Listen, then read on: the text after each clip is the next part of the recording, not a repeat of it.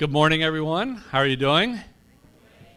Glad to have you here. My name's Bob Morris, and I'm the lucky moderator of today's panel. It's going to be a lot of fun, and it's as you're going to see, we've got 5 panelists here who come at food from all different directions, and coming up with questions to talk with them about was a minor challenge for me. It's kind of like herding cats. So, but it's going to be a lot of fun, and there'll be plenty of time for y'all at the end of everything to ask your own questions. We'll have some surprise food treats in between here too. So, first of all, I'd like to thank the folks from Edible Orlando. Where's Kendra Lott, the publisher of Edible Orlando? The new issue is out. If you aren't familiar with the magazine, please make yourself familiar with it. It's a great addition to our community. It really supports local food, local chefs, local farmers, artisans, everything.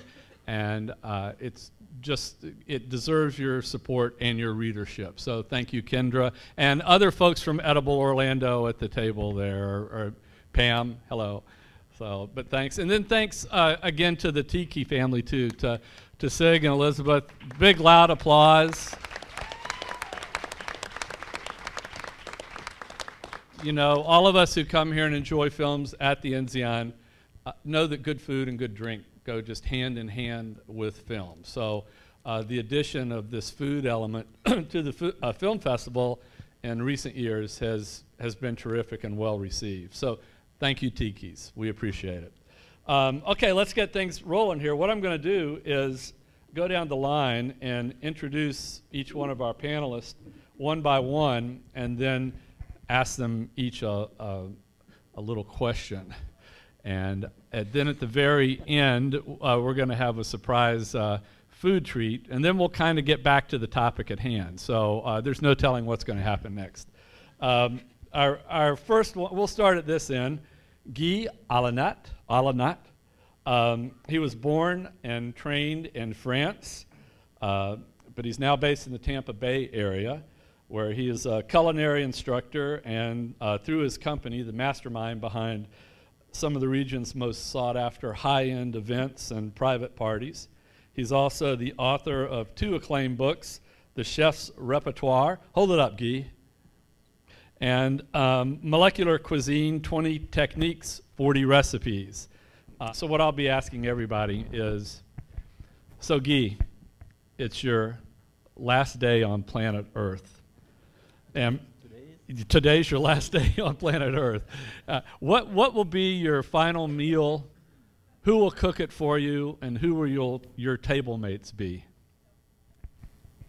Well, I'm not sure I would want to eat if that was my last day on Earth. But I don't know. You know, I kind of like to think that I would like to spend my time with famous people, or interesting famous people. But I think the truth is that I would like to spend that with family, probably, and.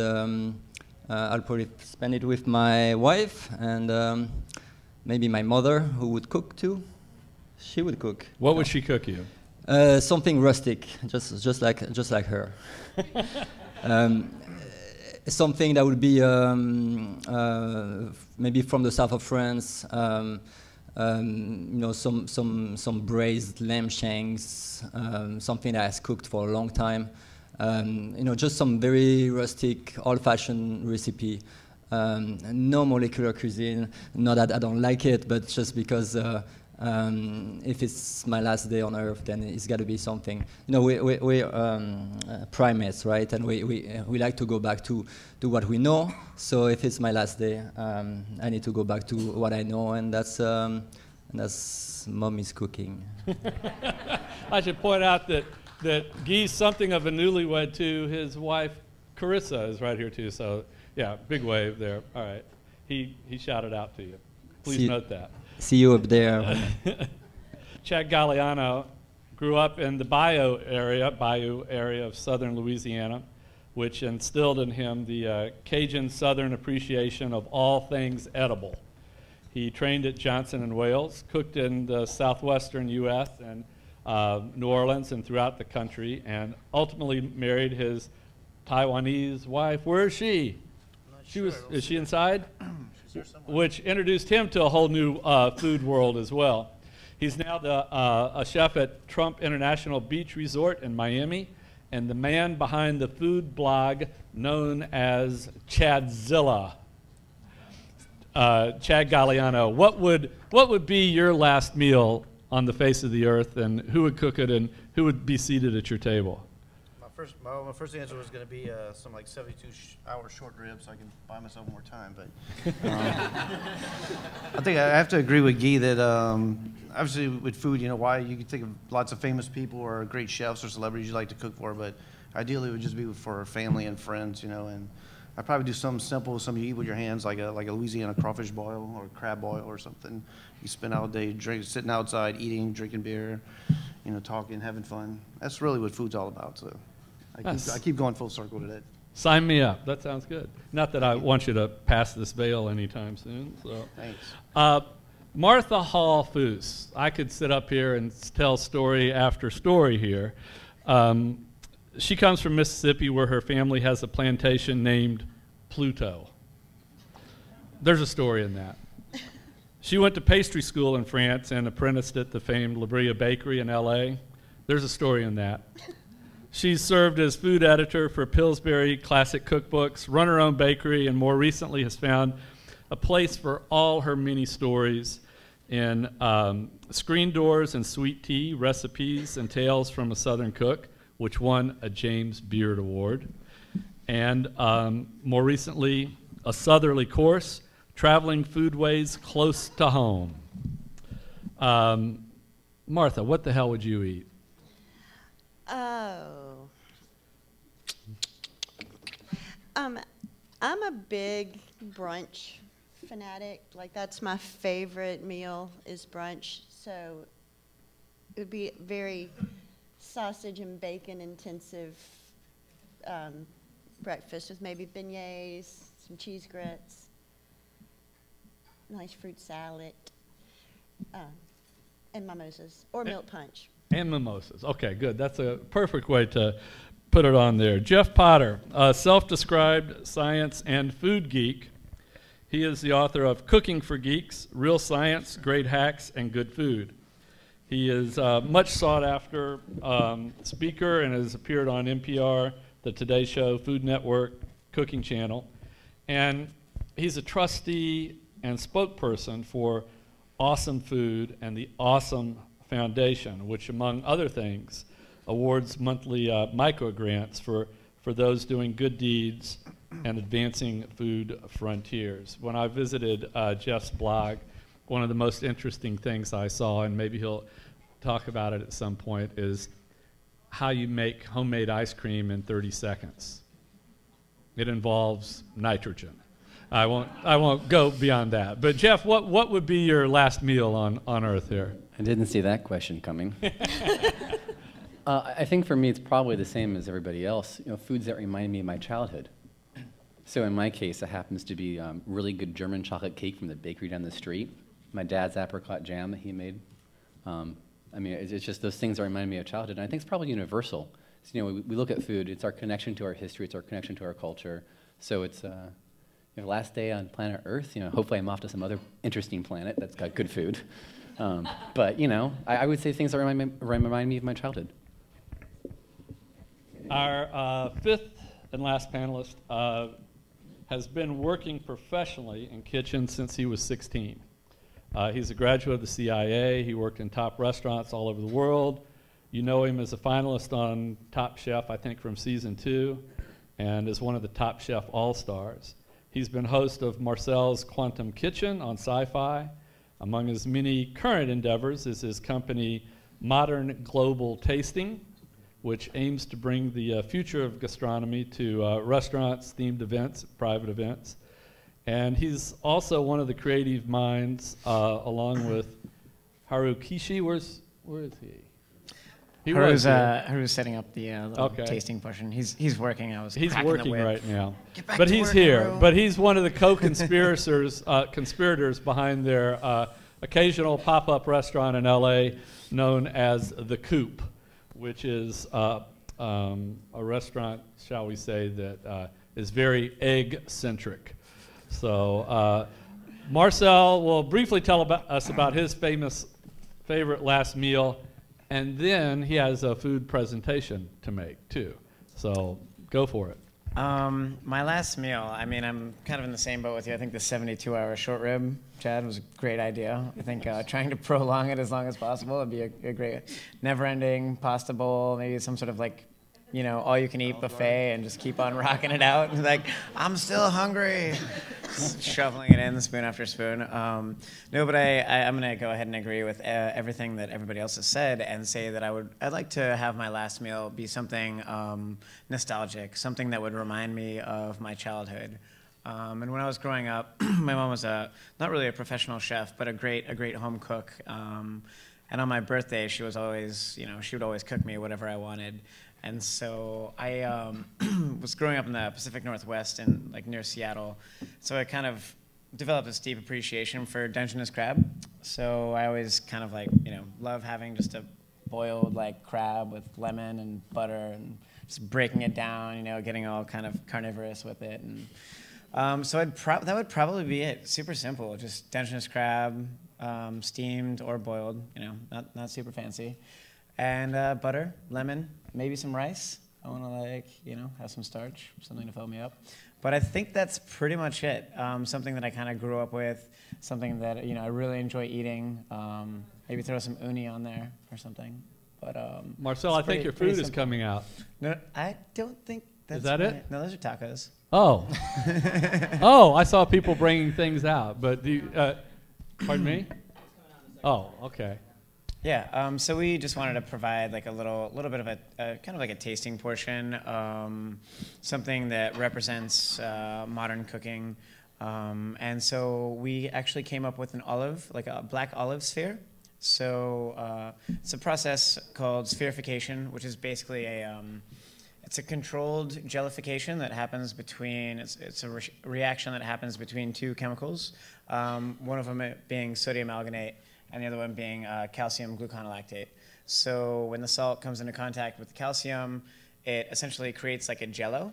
So it gives it like a thin exterior membrane, and then the inside is just kind of like, you know, juice, olive water, essentially.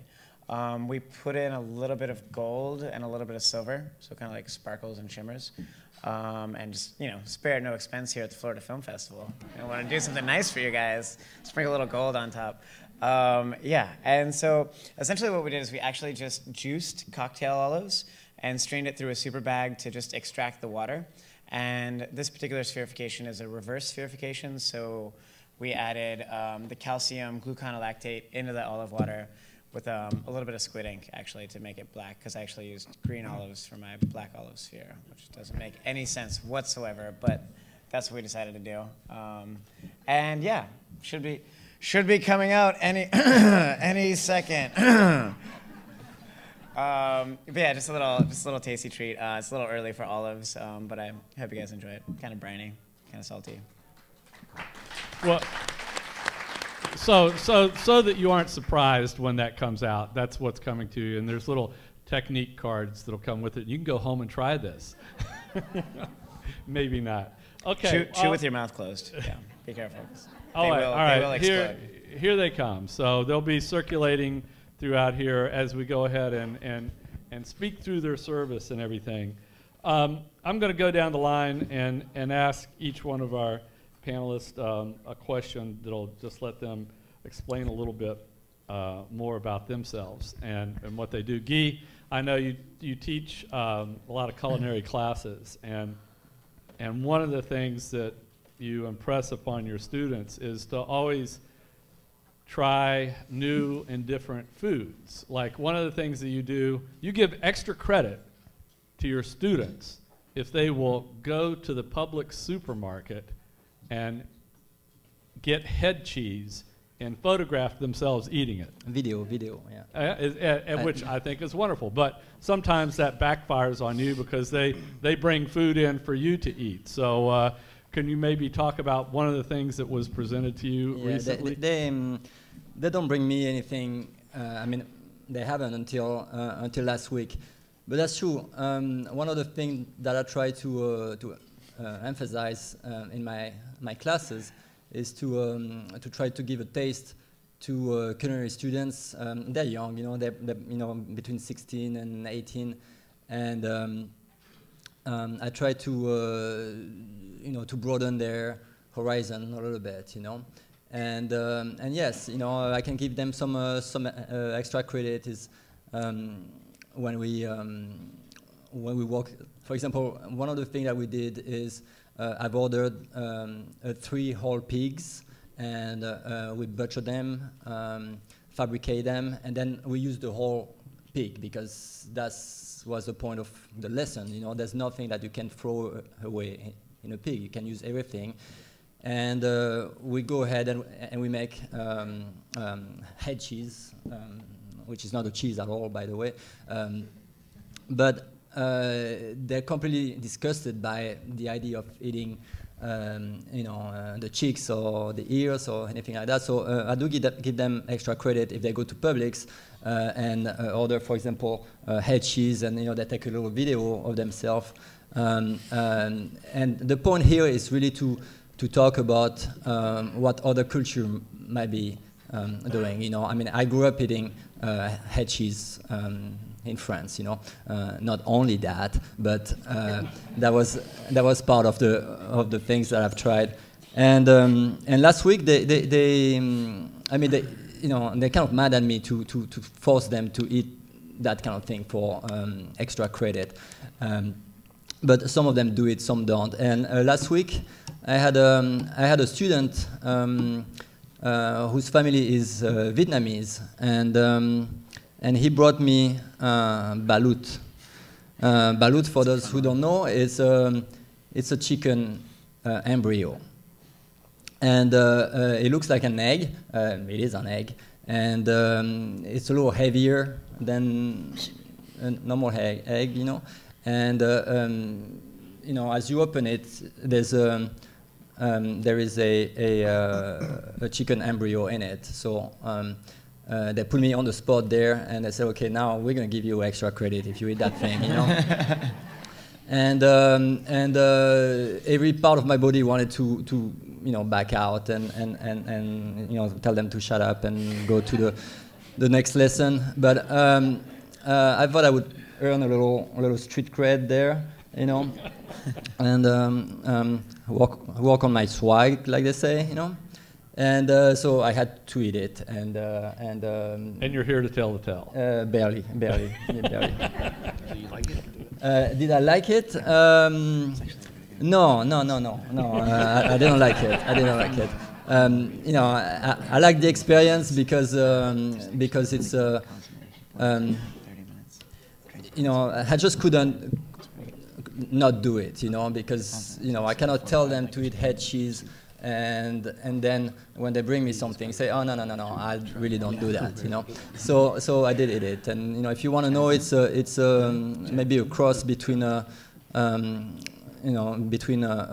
raw oyster and Jeff was talking about it last night, maybe a soft shell crab, the texture like soft and then a little crunchy, and mixed with something like really, really foul. It's just very not very good. But yeah. For Chad, I know. Talk to us a little bit about your Chadzilla blog and how more chefs and food folks are blogging to create communities, and certainly why you got this one started and what purpose it serves. Well, in the beginning, it was, I checked the exact date it started. I cannot remember. It was somewhere between 4 or 5 years ago, and the other chef I was working with, Curtis Jantz, we, always wanted to learn new things. And I believe if you're doing something you can't continue learning, then there's really no point in it. So all of a sudden there was this modern cuisine we'd been kind of reading about and searching for a few years, and these techniques coming out. You know, people talking about making hot ice cream. Well, how can you make hot ice cream? Ice is not hot. And different things like that. So we started searching the internet, and there's really not a whole lot of information or no books out there. You can get the El Bui books. He was doing a lot of this information, but not really giving away the techniques or the recipes. And so a lot of it was just trying with the little information we had, and then trial error. We decided we were going to start a blog. Curtis was the executive chef, so he didn't have a lot of time. So as chef de cuisine, I decided, well, I'm going to take this on myself. I like to write, and just kind of write about our failures and experiments. And after a while, you know, I started to get, you know, comments and emails from different chefs across the country and in other countries also, where, you know, I've tried this too, or I've done this and I've succeeded, or I've done this and I've failed. And so it just became this like dialogue between a lot of chefs out there, where in the past, you know, you work for a different chef and he would teach you his recipe, and maybe they wouldn't tell you all the secrets. And it was kind of, I think the chef community just changed around that time, where it was more or less chefs instead of closing things up and worried about how many experience points you had or how many initials you have after your name on your jacket. It was more about just information, just cooking. That's really all it should ever be about, is just cooking and learning and trying to get better. I mean, if you could do things and you could cook something one way, why not try to learn and do it, you know, 10 other different ways also? It just makes all the sense in the world to me. So as soon as we started this dialogue and just kept it humble and, you know, keeping that as the basis for it, we just share and accept information, and it kind of grew. And I was, you know, even to this day, I'm amazed how many people come up to me and say, I've been reading your blog, or I've read your blog back then, and, you know, it's really cool, and thank you. And I mean, it never stops to blow my mind, you know, how many chefs out there are just, you know, willing to just share information, learn, and just embrace the idea of cooking and the passion of cooking. And I think that's really all it should be about, whether it's modern cuisine or traditional. And it's becoming so intermingled now, where, you know, you may eat something somewhere and you may say, I don't like molecular cuisine or modernist food, but those techniques are coming in, you know. You may not know it's there, it may be transparent, but maybe the chef is using it, maybe he's cooking the sous vide or using a little hydrocolloid that you maybe haven't heard of here or there, and it makes the food a little bit better. But if you don't know it's there, it doesn't matter. It doesn't have to be all like smoke on the plate and mirrors and powders and foam. It can be that, but if it makes a dish better, then great. If it doesn't, then, you know, don't do it. You know, that's the point. But you should learn the old techniques and the new. Like I said, you know, it's just constantly growing and learning and increasing your language and your repertoire, actually. I think that's really what keeps me going every day. You know, I'm working in a resort, and sometimes it's really hectic, but we get to learn these techniques and try to make the food a little better or make it a little more streamlined, more consistent, whatever it is, and just the results are amazing when people just you know, even if you cook a traditional food or not, as long as the guest eats it and they like it and you get the compliments, and that's really what it's all about, pretty much. Thanks, Chad. Okay, here's a quote from one of Martha's books. It comes from a casino in Biloxi and how she wound up there. And she wrote, "Cards are not my thing, and I like gawking at people. So roulette seemed the best game for me.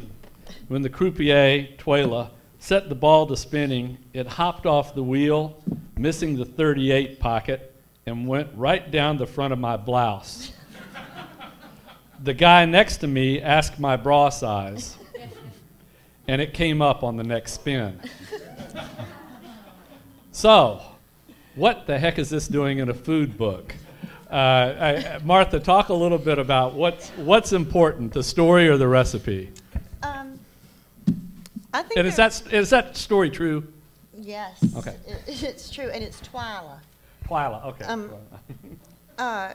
It's for a recipe for Oysters Casino is the point of it, and my poor long-suffering editor.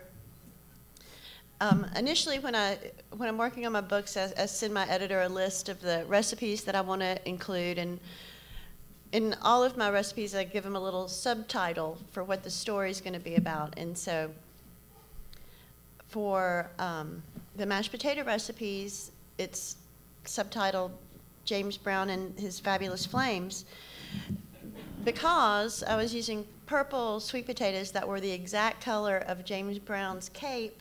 The first concert I saw for James Brown, and he moved to Florida and recorded "Do the Mashed Potato" under an assumed name with Nat Kendrick and the Swans, who Kendrick was the drummer. Anyway, so stories all seem to relate to the recipe to me. like I have a catfish recipe and the subtitles about Crown Victoria's cars. And to me, they all tie in together. I mean, in this day with everybody in their smarty pants phone, if they want a recipe for blueberry cobbler, you know, in 2 seconds, they can have 9,000 blueberry cobbler recipes. But to me, it's really important to give the recipes context. And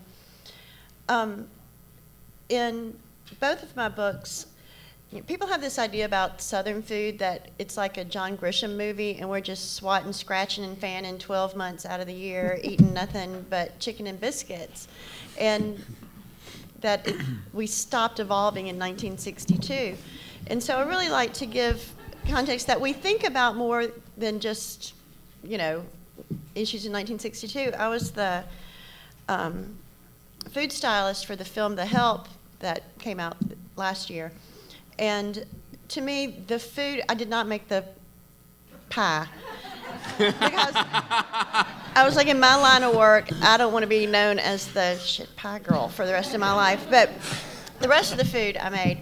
And that was another example of really, that story is so food driven. And regardless of the fact that a lot of the food we made, you know, ended up on the cutting room floor, I think it really provided the actors a sense of place. And with both of my books, I think having a story and giving the food a sense of place is really important. And also I think it helps dispel a lot of the Southern myths that we're saddled with so much. I don't know if that answered the question. No, you did, and you took a nice roundabout way to get there too. So that's the beauty of your work and your writing. Oh. And I recommend her work to all of y'all. Get her books. Get all their books. Jeff, Mr. Food Science Geek. I hate to say that, but since that's what you call yourself, then I'll go with it. But you know, there's so much talk in the food world and you know in our society today about certainly the ethics and the morality and what goes into food. What's your role in separating some of this, the science of food? How do you approach things? That's an excellent question and a very long answer. I'll try to summarize it in 2 minutes or so. Where to start? You know, our food system in this country is incredibly complicated, and I think as Americans, most of us, maybe not in this room, but most Americans are pretty divorced from the process of farm to table. You know, they go to the grocery store, they pick something up, and they don't really know where it comes from. And you know, as the curtain kind of gets pulled back on occasion with how the industrial process works, I think a lot of people get really surprised to find out just how industrialized a lot of it is. And a lot of questions come up. So, you know, a couple weeks ago, the whole pink slime thing came up. And there were a lot of questions about, you know, what is this? Do we want this? Wait, look. Do y'all know what, it's a great time to mention, do y'all know what pink slime is? Have you guys heard of pink slime? Okay. Okay. So, you know, pink slime is something that, you know, came up, it actually, you know, came up first, I think, in 2001, 2002, and the FDA, the USDA actually approved the process. You know, it's been around for over a decade, and it kind of, you know, the New York Times did an expose on it in 2008, I think. It's one of these things that it's an industrial process. You know, from a science point of view, it's actually safe. From a social acceptability and ethics point of view, maybe we don't want it in our food. But a lot of the criticisms that it comes under come from a point of view that are misinformed in the science. And I guess when I look at food stuff, you know, my role kind of is to explain the science of it, to say, hey, here's how this stuff works from a science point of view, so that you can go off and have the conversation about social acceptability, ethics, do we want to do it this way or not? But without understanding the science and understanding what's happening, you know, before you go into that grocery store to buy the food, you can't really get a good understanding of, you know, if you want to actually, you know, eat food that's prepared that way or not. It's a complicated topic, and it's one that I haven't yet really figured out a good way of explaining easily and speaking about. But it's one that I think is really, really important, especially going forward in the next, you know, few decades when we start looking at a lot of the food supply issues that this country is going to have coming down the road. So I mean, it's a different side of the story from the food world point of view, but it's an important one. And yeah, I'm excited, I'm anxious, I'm scared, I don't know how to communicate some of this stuff. But at the end of the day, the science is there just to say, hey, here's how this works. It's not there to say how we should be doing things. That's really outside the purview of science. But you have to understand the science to be able to have those conversations. So that's kind of where I want to be helping people understand stuff. And Jeff does a great job of explaining this in his book and his ongoing blog, addressing all of these issues there. Okay, Marcel, maybe, so did everybody get some of Marcel's special treat here? We're still waiting up here, so we'll come to that. But Marcel, maybe now is a good time to throw this question out here, and you can go at it first, and then other folks can chime in on it too. But you seem the perfect candidate for this. Can someone make it in the food world these days simply by being a great chef? Or must they blog, write books, date supermodels, appear on reality TV, and have the backing of deep-pocketed venture capitalists? I think that the answer is yes, if I understand the question correctly. I think that a chef can totally make it in today's world as long as they have like love and passion for what they do. I don't think you need to, be tweeting or Facebooking or whatever the other lists on there, dating supermodels. I'm not even sure how that would help you as being a chef, but they probably don't eat a lot. But no, I mean, I think those are like tools of the trade, and it definitely will help you like establish a brand and create kind of like, I don't know, a demand, I think, for maybe for your cooking. And they're kind of just like tools of the trade that I think you can utilize as a chef.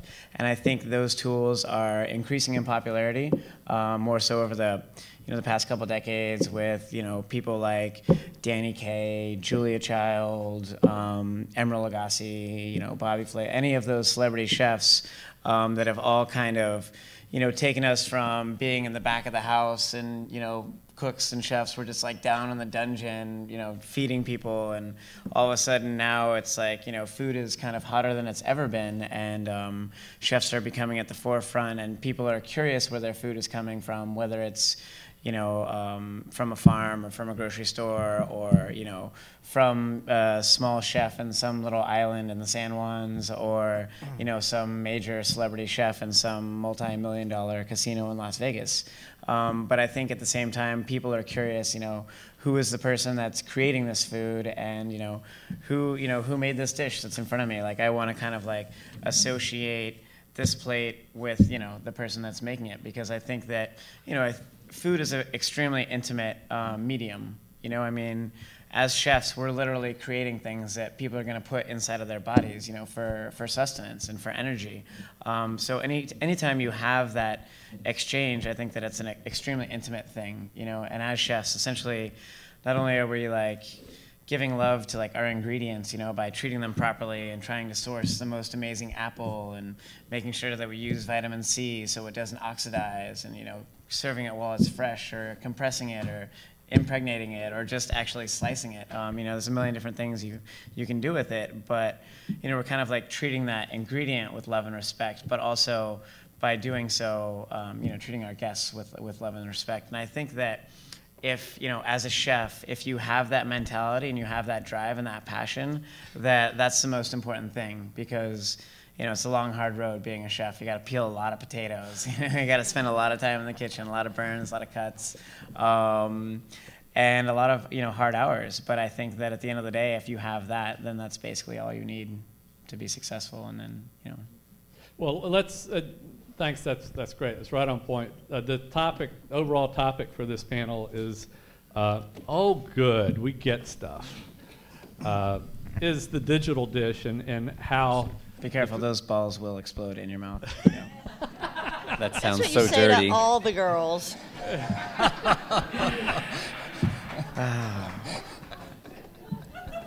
You said it. No comment. Could you do a vodka spirit to go with that? Yeah, I think it needs vodka for sure. What were we talking about there? Exploding balls. And vodka, apparently. Well, since our topic is allegedly the digital dish and how social media and modern technology and everything Martha, you got a little bit right there. is serving the food world, why don't some of y'all chime in on what Marcel was talking about and how you use and are served by, or perhaps tormented by, social media? I know that Martha has special insight into this. Our farm it's like 17 miles to a gallon of milk from my house. And so I live a really very distanced from a lot of the hullabaloo. And my editor said to me, Martha, the silence from you on Twitter is deafening. Which is the strangest thing anybody's ever said to me, and I didn't really understand what it meant. And two of my girlfriends thought it would be real funny after they had had some cocktails to put me on Twitter. And then they sobered up and realized that I'd be really mad, and so then they continued to tweet as me for about 2.5 months before they kind of finally came clean about that they had been tweeting me. 140 characters is maybe it's just I'm long-winded Southerner, but I just don't have the knack for it. You know, I think I'm more of a 1,200 word is my ultimate best length for things. And the same thing with the Facebook deal. Finally, my publicist was like, gun to the head, you've got to get on Facebook. And it's a strange medium and really weird because, I mean, I live in a town that's really small. Most of my dealings with my friends are, you know, the 5 people that I see every day. And so, you know, to have these 2,700 people that are your friends, you know, mostly the Facebook page for me is like so my son's grandparents can see what he's doing and what his outfit was for the school play, and not very markety of my work, which is probably why I'm so poor. But it's weird that I love reading blogs, and it's been great for book sales and stuff because I'm written about quite often, and so I think the whole digital dish stuff serves me well to be written about, but it's not something that I've jumped into putting myself out there in that way. I mean, it's strange when my first book came out, it just came out as a physical book and didn't come out as an ebook until last year. And a Subtly course, when it came out as an ebook and as an actual book. And that's been really strange, and it's also, you know, a bummer because probably 95% of my book is available online for free, that somebody can just take your whole book and post it out there and you don't get a dime. And so, you know, it's a double-edged sword. Sure, you sell a lot more books, but what's the point in buying my book if you can just, you know, go to food.com and download the thing for free? You know, so it's a... What was that website?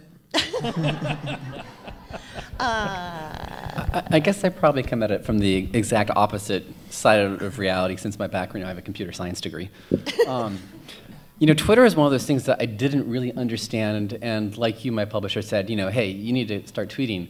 I think it wasn't until, well, there's actually 2 funny stories. One has to deal with the city of Pittsburgh. I had landed at the airport, was taking the shuttle into Pittsburgh, and I tweeted out, oh, Pittsburgh, you know, your buses leak, really? It was a rainy day, you know, the little ceiling and the, you know, escape hatch from the bus was leaking. And about 2 minutes later, the official city of Pittsburgh Twitter account replied back saying, so sorry, what bus number and route, please? And it's kind of like, is this thing on? Oh, yeah, I guess it is. The other funny story was, You know, you're actually talking about online books. Google Books is actually great. If you're trying to find kind of esoteric information, Google Books is fantastic because it indexes the inside of all the books. And if you just go to Google normally and search, you don't get Google book results. But if you go to books.google, you do. And there's just one book. It's the Handbook of Food Engineering, Science, and Technology. It's like 3,400 page long, you know, Elsevier publication. And it's wonderful, and I tweeted out saying, you know, oh, handbook of blah, blah, blah, you know, will you ever be mine? And about 15 minutes later, somebody sends, you know, a link to me, and I'm like, huh. There is this whole, you know, issue of online content versus paid books. I think at the end of the day, you know, if you're looking at Twitter, you're looking at Facebook, or you're looking at a book, it really comes down to community. You know, what it's about is fostering community and getting your message out there and really actually starting a dialogue and a conversation. And so the thing about Twitter and Facebook that's it's so wonderful is that it becomes a two-way conversation. You know, with the book, you basically submit your docs to your publisher, and, you know, that's, you know, at least in my naive version of it, that's kind of the last you hear of it. But, you know, with Twitter and Facebook, it becomes this conversation back and forth. And there have been times when I've blog posted out, you know, hey, does anybody have any good stories about food coloring? And I'll get responses that are things that I wouldn't expect. You know, stories about how somebody's little brother is allergic to certain dyes. Or stories about, you know, like actually my sister reminded me when I was a kid, she used to put food coloring in the cookie dough to keep me from eating it out of the fridge. Because apparently green cookie dough must not taste good. At least, you know, she says it works on me as a kid. So I mean, it comes down to looking at what's the purpose of, you know, your work in terms of getting the message out there. And books are, you know, a one-way medium, whereas Twitter and Facebook, you know, it really brings it much more into conversation.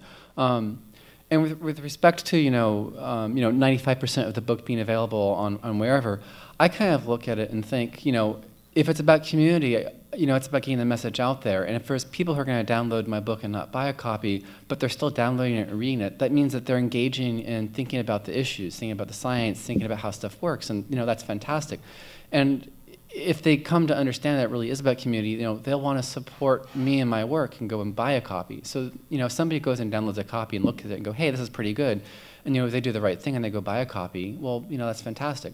But if they don't and they still get through the book in some form, you know, at least they're thinking about the ideas. And if they engage with me, that's even better. So, you know, it's a brave new world. One thing I found interesting that I got in this, you know, instant message, everything. I got a letter that was addressed Martha Foose, General Delivery, Yazoo City, Mississippi.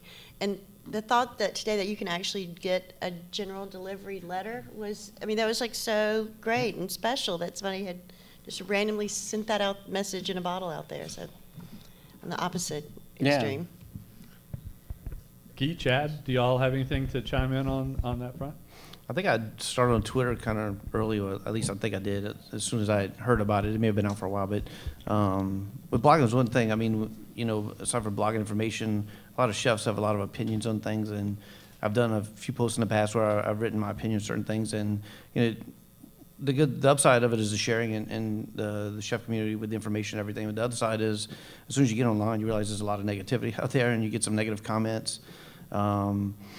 One thing is, I don't know if anyone knows, like, from South Louisiana, so another word for a Cajun, more like derogatory type term, is a coon-ass. And I remember I did a post and I wrote something about being a coon-ass or something, and I got comments from people calling me a racist, taken in a whole different way, and you know, which I didn't understand. I tried to defend it. I'm like, wait, you don't understand. And then, but I find like being on Twitter has allowed me to put my foot in my mouth at a much quicker rate, you know. And I have a few times. So, and once it's out there, you can't take it back. So it's kind of good and bad in a sense like that. It kind of keeps it honest, I guess, in a way. But not saying it's all honest, it's a lot of dishonesty. But as far as the 140 character thing, I think what's interesting, a lot of chefs out there have what they call Twitter recipes, and there's like recipes you can write in 140 characters or less. And I think with modern cuisine, it works really great. If anyone's familiar with Will Goldfarb, he's an amazing pastry chef, but much more than that. He has a whole line of like hydrocolloids and everything, and a really smart guy, brilliant chef. And he sells his line of hydrocolloids, and he's also on Twitter, and he's done like recipes, kind of help people use them, where, you know, so many grams of this, so many grams of that, and it doesn't really give you the whole technique behind it, but, you know, you're supposed to kind of figure it out in your head. And I think it's kind of interesting. It leaves a lot of room open for learning new things, but also making mistakes, which, you know, make you learn more. I think you learn more from your mistakes sometimes than from getting things right. If you got everything right the first time every time, you think you would be smart, but you really wouldn't be that smart, I guess, because you wouldn't be learning much about what not to do. So That's kind of my opinion on the Twitter thing. I still do it. I don't understand these chefs that like, if you're a chef and you're actually know the chefs work in the kitchen and they tweet something out every 15 minutes. I really don't understand how they have the time to do that, because I don't, you know.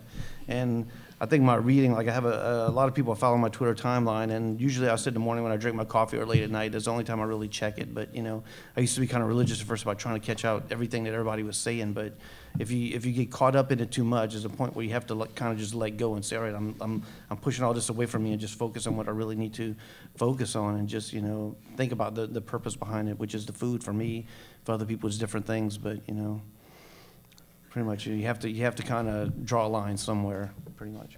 Gui? Yeah, no, I think that it's you know, for Twitter and Facebook, it's a fantastic way of exchanging knowledge, and that's a way of doing it. You know, when I started using Twitter probably 3 years ago, when I was writing my book, I had a lot of time and I was doing a lot of research, and Twitter was a way for me to put some information out there that I was coming across, and you know, make it available, you know, and you know, people really like that, and you know, I would get feedback, and you know, they would bring some other information I didn't know, and I thought that exchange was very good.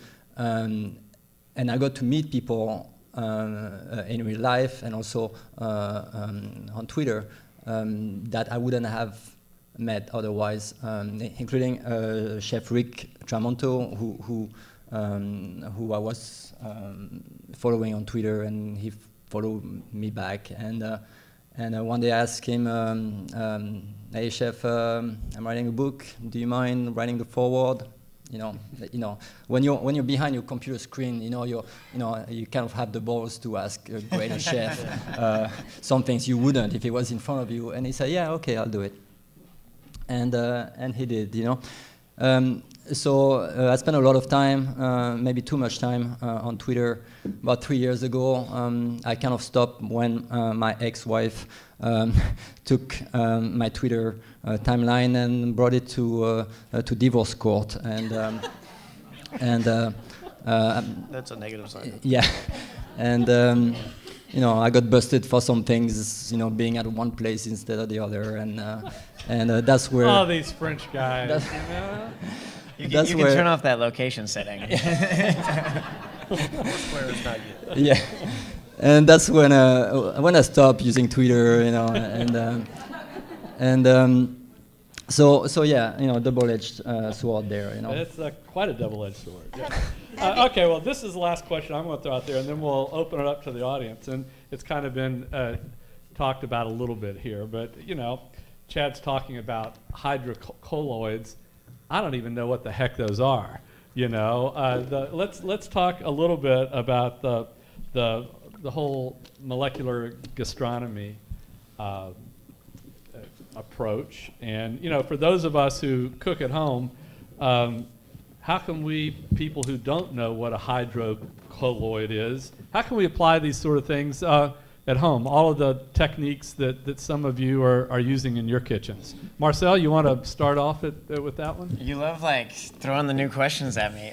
Sure, no, absolutely. Polymers, they're polymers.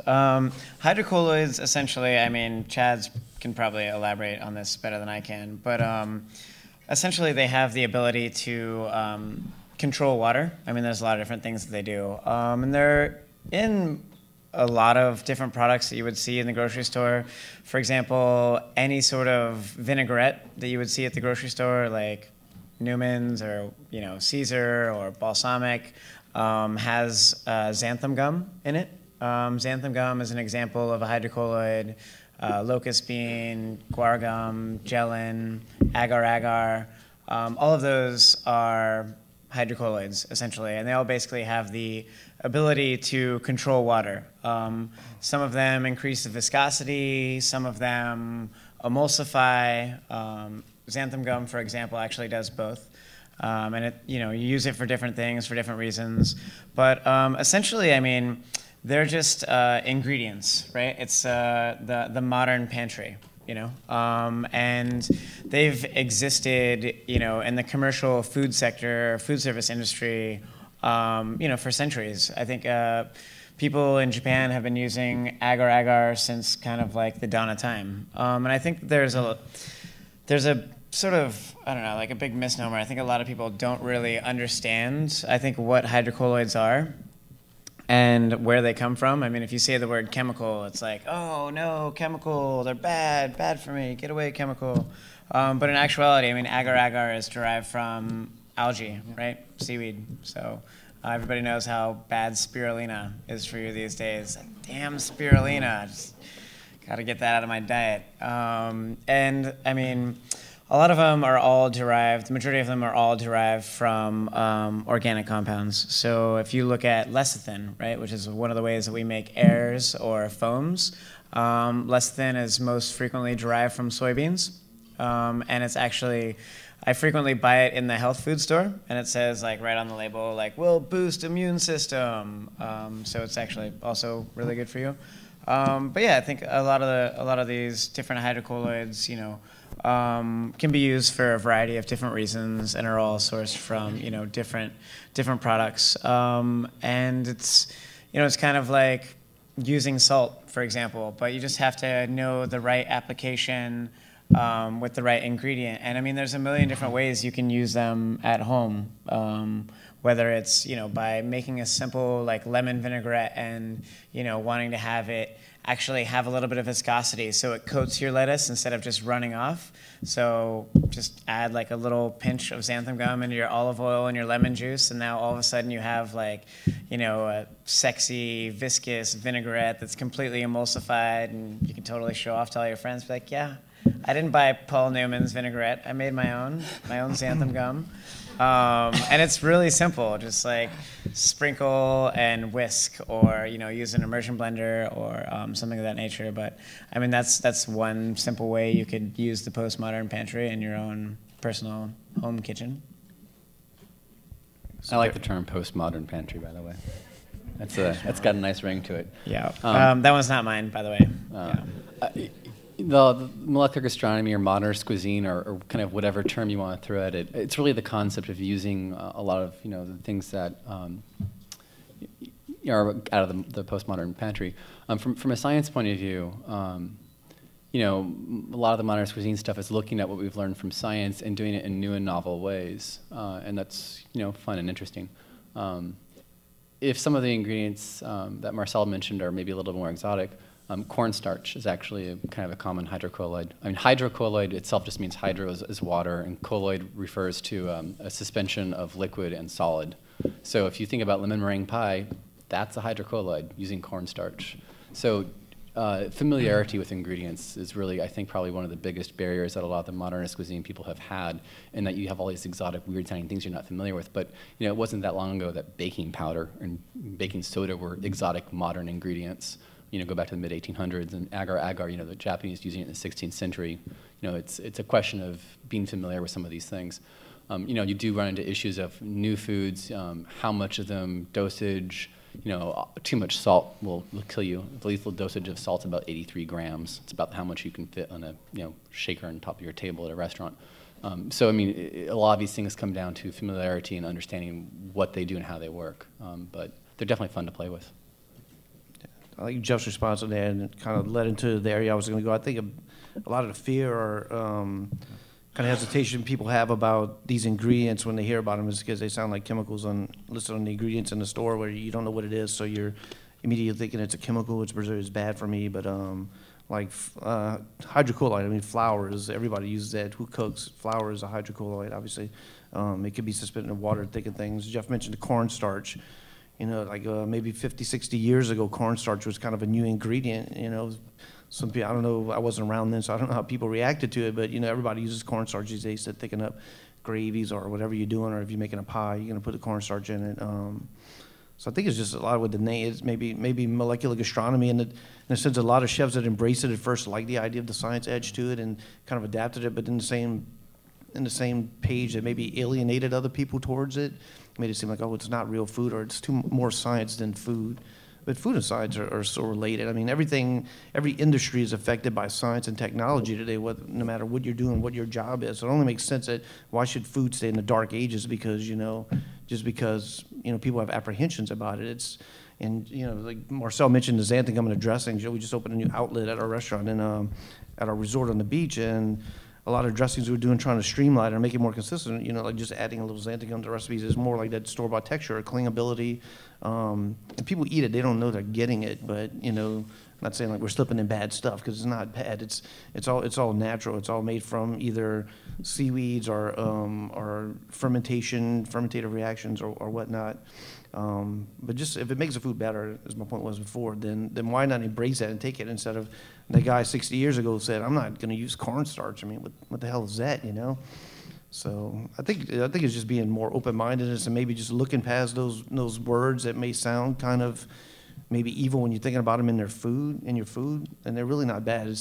And really, I think what happened, a lot of modern chefs now say, I go to the store and I look at the ingredients on things, and I know what everyone is there for and what it does, and I know if it's something I want or if I don't. So if it makes you more aware, then that's a good thing, I would add as a suggestion, if you ever come across an ingredient in a label you're not sure of, Google it. Seriously, just go search and learn what it is. That's probably the best tip I can give you. To go back to what Chad was saying, last year I've done a lot of speaking at chef conferences, and I was surprised to see how the chef community was divided on that whole avant-garde cuisine thing, because half of them was for it and half of them was against it, and it kind of reminded me of when Nouvelle Cuisine came about. At the beginning of I went to school in 1986, and Nouvelle Cuisine was there, and all those chefs started to break away from more classic cuisine, and they started to put food on the plate. The bigger plate, the better. A tiny little portion, using kind of that space, and using new techniques like presenting vegetables that were crisp and fresh, and that was a new idea back in the 80s. And that was kind of like looked upon as crazy or breaking away from tradition. But now 20, 30 years later, it's completely accepted.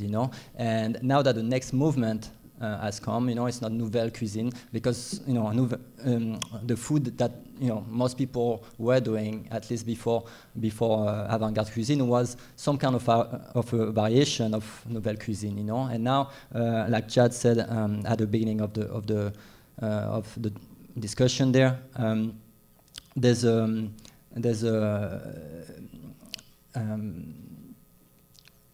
kind of like a new form, a new movement, but that's a good thing. And I think that the technique of avant-garde cuisine are being integrated in what the chefs do, and tomorrow on what people are going to do at home. Okay, so it's just like a new set of techniques. That's all. One thing, like I have a salad dressing called coffee molasses vinaigrette recipe, and I try to write books like Susie in Topeka is going to be able to understand what it is I'm saying. And so, instead of, I might use just fruit pectin, like Sure Gel that Susie in Topeka would use when she's making jelly to keep the dressing emulsified. But I think even in my work with writing for home cooks, that I'm inspired and try to take a lot of these things and make it so that it's something that they can buy off the shelf in the grocery store, but still using those techniques. And I find it really inspiring to also try to translate that down to, that homemaker, Susie homemaker myself. That's a good point. Thank you all for coming.